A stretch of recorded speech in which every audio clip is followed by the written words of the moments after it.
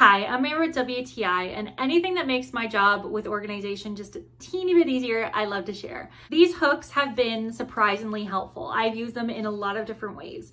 You can use these to store your coffee mugs underneath the counter. You can use it for your purses, your ties, your scarves.